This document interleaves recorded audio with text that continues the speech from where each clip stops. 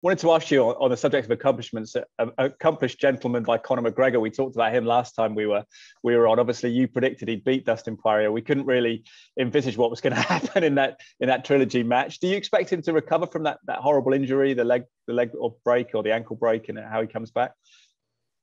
I do, and I think he can come back and again go as far as he wants. Like it's only your mind is your limit. You don't have to, just because you have losses doesn't mean you can't come back and be a champion or you do whatever you want to do. And if he wants to come back, and I'm sure he will, and he's a fighter more than anything, and he has everything in the world, but he still wants to fight, and I think that's really admirable. Yeah, Michael Bisping said that, I think he was involved in a sort of contentious moment at awards recently, and not atypically maybe, but Michael Bisping said that he's trying to keep himself relevant, Conor. Do you feel that's a motivation for him still, that he feels that way, or is he just bothered about fighting now? He's not bothered about building his name or worried about the celebrity side of it?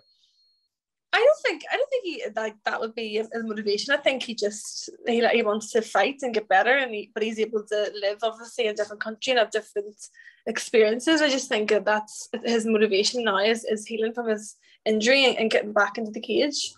Do you think that Poirier quadruple match or whatever is a motivation? Yeah, I don't know if that would ever happen, but I'm sure it would be.